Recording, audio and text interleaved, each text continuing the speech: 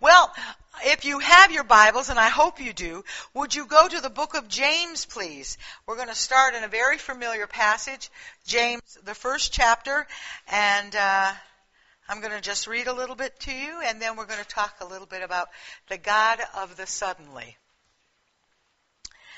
Book of James. I'm going to start right at verse 1. James, a bondservant of God and the Lord Jesus Christ. Do you know what a bondservant is? Can somebody tell me what a bondservant is? A bondservant is one who chooses to be a servant to someone else. There are times when in history where the slaves were set free. Some slaves remained. And as a symbol of their choosing to stay with this master, they would pierce their ear with an awl, A-W-L, and wear an earring signifying their ownership. So when James says he's a bondservant of God and of the Lord Jesus Christ, he is talking about that he has given all to Jesus himself at his choosing, because there's nowhere else he will ever be but with the Lord Jesus. He said, to the 12 tribes who are dispersed abroad, greetings. Consider it all joy, my brethren, when you encounter various trials, knowing that the testing of your faith produces endurance. And let endurance have its perfect result, so that you may be perfect and complete, lacking in nothing. But if any of you lack wisdom, let him ask of God, who gives to all generously and without reproach, and it will be given to him. But he must ask in faith without any doubt. For one who doubts is like the surf of the sea, driven and tossed by the wind. For the man ought not to expect that he will receive anything from the Lord, being a double-minded man, unstable in all of his ways. Father, I ask, Lord, that you bring out those things that you want us to learn and grow and touch our hearts, Lord, that we would become more like you today. In Jesus' name. James sends this letter out, it says, to the 12 tribes. And he wants them all to know that he's a bondslave of Jesus Christ. That he has chosen to forsake everything else, to walk away from all that was, to be indebted to the Lord Jesus with his whole life. He says a couple of things that are very important here. He says, consider it all joy, my brethren, when you encounter various trials. Anybody ever been in a trial? No, really. Anybody ever been in it? Michael, I see. Michael's got a few fingers up. I understand, my brother. I understand. Count it all joy. Are you kidding me? Count it all joy when you have that boss that's not a fair person. Count it all joy when your kid comes home with less than a perfect report card. Count it all joy when you have more month than you have money. Count it all joy. That's what he says. Count it joy. You know why? Because God is producing something in your heart in every trial. If you are in the midst of a difficulty right now, if you're in the midst of a situation that you just cannot control, praise God. You've controlled enough in your life. God wants to show you who's in control. Almighty God is in control. And he's producing something in your life. It says, knowing that in verse 3, knowing that the testing of your faith produces endurance. Now understand that when he's talking about the testing of our faith, he's not talking just about you sitting around with your Bible. You understand that? Oh, I'm testing my faith. I don't know whether I don't know whether I should eat at McDonald's or Dunkin' Donuts. Neither. He's really talking about when you have a crisis of faith, We don't like to talk about that in churches. And I'm telling you, that's a terrible thing to not acknowledge that. All of us go through a crisis of faith once in a while. All of us face things and have doubts and not sure. We know what the teachings say. Peyton, sweetie, could you sit down, please? I don't care where, but could you just take a seat, honey? I'm being distracted. Okay? So no matter what it is, we can have these trials of faith. We can have doubts. We can have fears that exhibit itself in doubts. We can have all of these things, and we don't talk about them because we're supposed to be people of faith, so we're not supposed to have them. But we do. We all have doubts and fears. We all wonder, is this really true? This thing of Christianity, it sounds too good to be true. I'm so undeserving. You know, I've heard all of that. So still, James says that when we're going through the testing of our faith, it will produce endurance.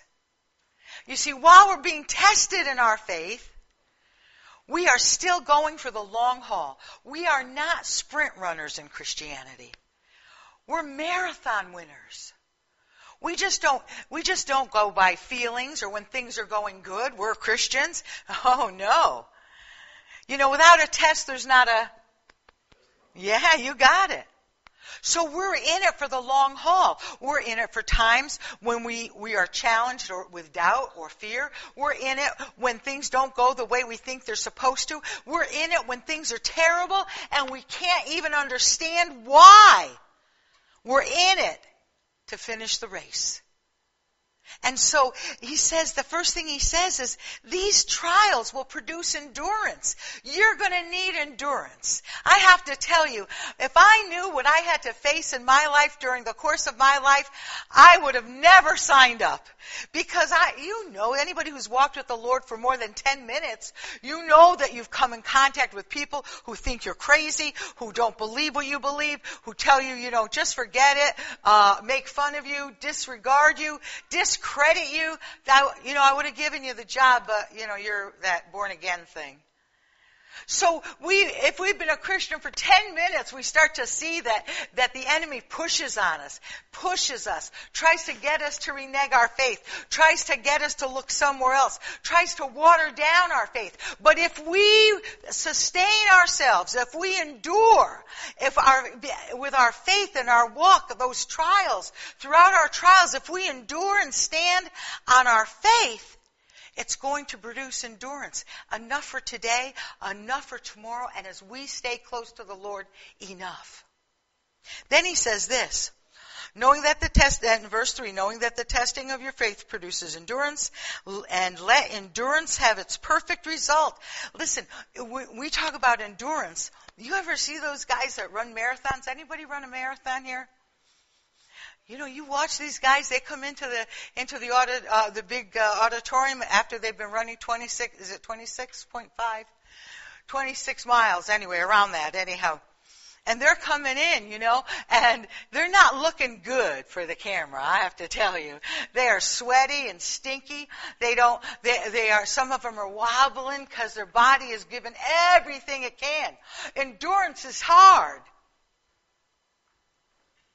But it produces in us that ability to go on further and further. There's a wall of pain in a marathon run. I don't know if you knew that, but somewhere around the 11th and 12th mile, I think it is, where the runner, so they tell me, where the runner has given it all for 11 or 12 miles. And there is this wall. They think they're going to die. They believe that this could be it. And there's a choice they have to make. And many don't make it. Many drop out. But those that make that choice to take one more step, to go one more foot, to go one more yard, to just do one more mile. I'm going to just do one more mile. As they do this and conquer that 1 mile, there is so much more endurance that they have. And what James says is, Let endurance have its perfect result, and you may be perfect and complete, lacking in nothing. When they break through that wall of pain, it's around, as I said, it starts about mile 11, and it goes to around about 15, mile 15. If they can do those 4 or 5 miles and get through it, the pain is terrible. They're feeling cramps. They're sweating. They're throwing up, some of them. It's terrible. Why anybody would go any further, I don't know. Yay, let's go run a marathon. What? But you see, if they can get through that wall of pain, and then they know they'll be able to make that 26th mile. That's our life. And there are times I want to just share with you this morning that there are times when that wall of pain hits us and throws us for a loop. Anybody ever had that? Walking around feeling good, everything is cool, family's good, job's good, I could always use a little more money, but we're doing good, okay. And then all of a sudden, boom! Something happens.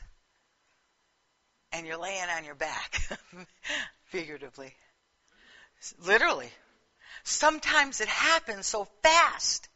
You're a Christian, you pay your tithe, you come to church, you even teach Sunday school. Something happens. It's not supposed to be that, we think. I'm a Christian. I'm not supposed to have these things. The Lord knows I've given him everything. The Lord knows that that my money is his money. The Lord knows that I'm here for him, that I would die for him. I don't understand. What does he want me to do it? Well, I don't know. Thursday morning, I woke up and I was very excited for Joe because Joe was starting school Thursday morning. So I put his little bandana, his little red bandana. He looked so cute, so he would have loved it. Put his little bandana on, and he knew we were going somewhere. It was so exciting, he was all excited. So he got in the car and my top was down and it was a beautiful morning. I got him to school and he's like so good. I even when I brought him in, I said, "Sit, Joe, show off, sit." So he sits like this, he's sitting. They take his leash. Oh, what a good boy. Yes, he is.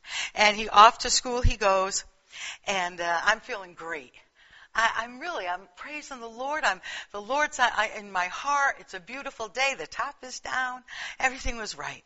And as I left the doggy daycare and I turned left into this road, which I wasn't really very familiar with, I'd been down it once or twice before, the sun, I turned the corner and that eastern sun was in my face, full force. It had never been brighter. I had never experienced something so bright. And so I'm looking kind of to the side because I'm looking to the side of the road to guide me and waiting for the stop sign, looking for the stop sign. And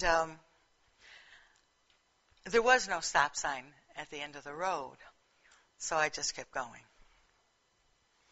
And the next thing I see is a truck wall in front of my car.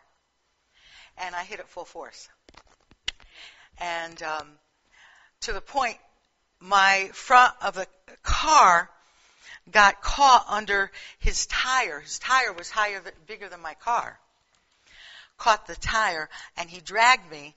So I hit him this way, and then he dragged me this way. And I was sitting in the car with no top on the car, of course, and he stopped. The truck driver stopped as soon as he could, and then everything became surreal, even at the point of impact. I mean, it was just so fast. I didn't have time to yell Jesus, which I love to do when I'm in those kinds of situations. Jesus! I couldn't yell. I couldn't do anything. The next minute, it was sort of like a scene from one of those airplane crash movies, the car stops, and the truck stops, the car stops, and all of these people came running out of the buildings that were around. They had seen it and heard it. And And they're running and running towards me. I had gone forward and I hit my head, which I really, thank God, I don't even have a bump. I have a little scratch, but no big deal. That's not true of my black and blues, though. But don't worry, I'm not going to show them. But they all came running, and some guys yelling, and I had a little, blood here and there, and some guys yelling, "Don't get out of the car, lady! Don't get out of the car!" And I thought, well, and I was really kind of still dealing with it all, and but I was feeling my hands are good, my head's attached. That's always a good thing, My legs are moving. My legs. My airbags did not employ. They did not employ. Don't forget, my car's a 2007. They're probably some mouse probably is living in my airbags. I don't know. They didn't. And maybe the way the hit, because he dragged my car. Maybe I don't know. They didn't go off. But the next thing, all these people are around, and you know how well I listen to people. I opened up my car door. I wanted to get out. And so I got out, and all over the road is my car. So at that moment, 2 fire trucks and 3 police cars and an ambulance, they all came. And so I reached down, and, the police officer said, "Were you the driver?" He said, "Were you the driver?" And I said, "Yes, I am." And so I said, "Just a minute." I reached out and I picked up my headlight on the ground. And I went, "This was on my car 2 seconds ago."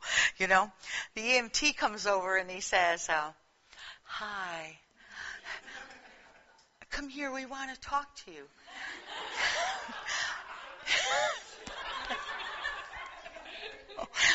And I said, "This was on my car a couple of minutes ago."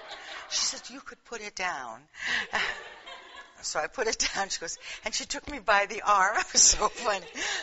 "Come with us, Okay. So I go over to the ambulance, and they're checking me out and everything, and she checks my blood pressure. She's got the cuff on, and she said, "Are you on blood pressure medication?" I said, "No." She said, "Oh, are you on heart medication?"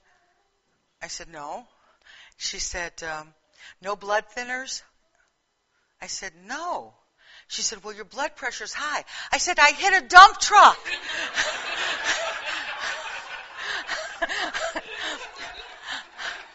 And the police officer was standing there, and he started to laugh. I went, "Tell her I hit the dump truck." So he had more questions, and so I just said, "Please, I got to go. I got to talk to the police officer." So anyway, I got out.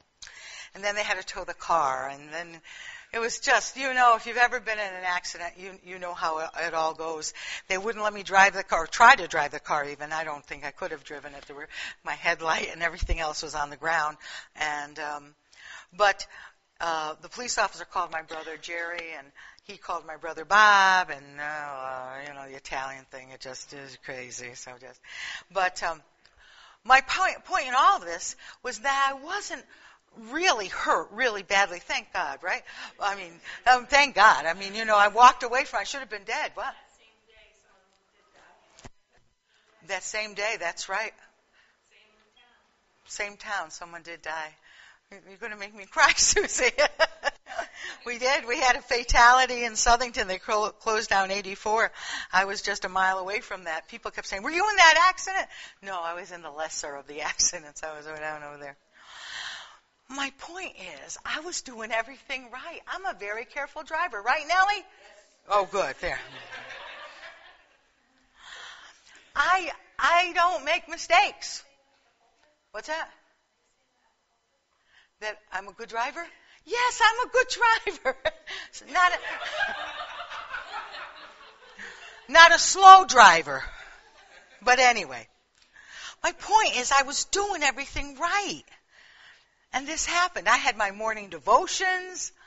I loved the Lord. I was even singing songs to Joe as we were going there. I was so grateful that the Lord had me drop off Joe before this accident. He would have died. He would have gone right up over the top. I know he would have. And I should have been dead. The cop said, "I can't believe you're standing." I go, "Well, why?" He goes, "Look at your car." I go, yeah, isn't God good? Isn't God good?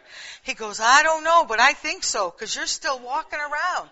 He said, something's wrong. You should go to the hospital. There's something wrong. This is just, he kept trying to get me to think that maybe there was some sort of internal injuries. But I knew I was all right. I had the bump. I had the, where the I don't know even know what it did, what hit me, but I want you to know that in the midst of that, their questions arise. God, was I disobedient? God, were you trying to tell me something? God, am I still your child? Why would you let this happen to me? Why did this happen? I really love that card, Lord. Why did this happen? And I got nothing. So we should go home now, right?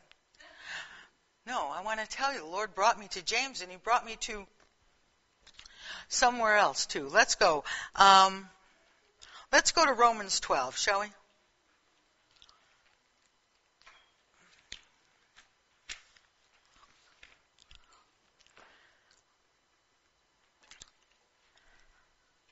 And I'm going to start in verse 9. Romans 12:9. Let love be without hypocrisy. Abhor what is evil. Cling to what is good. Is God good? Is God good? Even when you're in trouble? Is God good? Even when something happens that we don't understand? Is God good? When something is taken away from us, we think too soon. Is God still good? God is good. Share your choice for worship today was wonderful. God is good all the time. All the time, God is good. He says this. Cling to what is good. Be devoted to one another in brotherly love. Give preference to one another in honor, not lagging behind in diligence, fervent in spirit, serving the Lord. No matter what the circumstances are. We're called to be fervent in love and in serving the Lord. In the middle of that, as I'm picking up my headlight, going, no, I'm sane. Okay, I didn't get hit that hard. I'm okay, God is still good. And He has me. And He protected me. And if He didn't protect me, He'd still have been good. Do you understand what I'm saying? No matter what, God is good. He says this. Verse 12. Let me just lead into verse 12. Verse 11 says, not lagging behind in diligent, fervent in spirit, serving the Lord, rejoicing in hope. Hope springs inside of us no matter what the situation is, no matter who's taken from us, no matter what fails, no matter where we are, there is still in each heart of the believer a seed of hope. That hope springs forth. We rejoice in that hope. Persevering in tribulation, persevering in tribulation, persevering in tribulation, even at the wall of pain, we persevere in that tribulation and devoted in prayer, contributing to the needs of the saints and practicing hospitality. Listen, we persevere even if we don't understand why. We persevere even though it doesn't go the way we expected. We persevere. Why? Because we're bondservants of the Lord. And wherever He is, I am. Wherever He goes, I'm going. Wherever He leads me, I'm following. We need to remember that nothing can sidetrack us. Nothing can derail us. We study, some of you guys are in school, you study and mess up on something. God is still with you. I don't know why. God is still with you. Sometimes we have our hopes and so excited about a job or a position, and we work hard to get it. We get the position. We're so excited, and then boom, the company goes out of business, or somebody else is promoted over us, or whatever. That doesn't make any difference. We persevere in our hope, rejoicing in that every day, because what happens, it's building that endurance, builds our faith to the next level with Christ. I want to tell you, I went through it. Thursday, I was like in a fog, kind of like, why? Why? I don't get it. Why? Just out of the blue, something like that happens. Doesn't make any difference. Put it away. Because this gray matter of mine is never going to understand it anyway. And God doesn't answer to me. I'm a bondslave of the Lord. I just serve Him. He saved me. He stood between my car and that big hunk of a truck. He stood there. The police officer said to me, "What happened?" I said, "I hit the truck." He said, "Oh, did you not see him?" I looked at him. I said, "Do you see the size of that truck?" I said, "No, I didn't see him." I said, "The sun was in my eyes." I said, "And I just hit him." And he said, "Wow, nobody ever tells the truth." He said, "That's kind of interesting. Nobody ever tells us the truth." And I laughed and I said, "Listen, that's exactly what happened. The sun was in my eyes. I was looking for the stop sign. No stop sign. I went into traffic." And he said, "That's all right. What's your insurance number?" And I went, "I don't know." And I didn't have an insurance card in my car. Do you know the police officer called Allstate to get the insurance number? And I got to tell you, while I was dialing, I was going, "Did I pay that premium? I hope I paid that premium." Right? Come on, wouldn't we all be doing that? Well, did I remember to pay it? Yeah, I think I did. I did. I didn't get any letters lately. That's all set. And when it was done, and the tow truck was there, they wanted to take me to the hospital. I wasn't going to go. I felt fine. I knew the Lord was with me. I had to get in that big old tow truck, and they put my car in the tow truck, and pieces are still falling off, And the police officer says, "That was a nice car." I went, "I know." God is still with me. By the time Friday was difficult for me. It was painful. I was sore, my neck, all of that stuff hits you the next day. By Saturday, I'd worked it through. I'd prayed through it. I thank God for being with me. We sang that song this morning, "God is on the move in a mighty way." Listen, things like that don't happen unless God is on the move. Because the test is in my heart. How do you handle this? How do you accept things that you can't control? How do you turn it into a praise? How do you turn it into worship? One more scripture and then I'll let you go.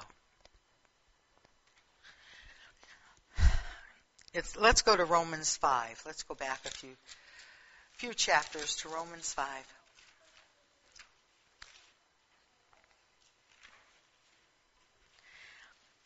I'm going to start right at the beginning of 5. "Therefore, having been justified by faith, we have peace with God through our Lord Jesus Christ."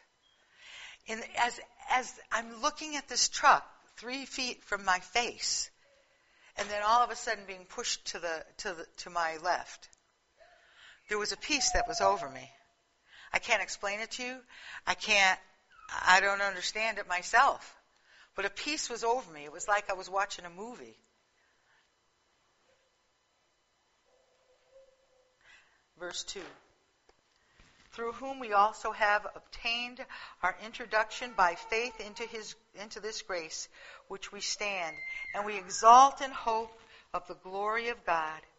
And not only this, but we also exalt in our tribulation, knowing that the tribulation brings about perseverance." There it is.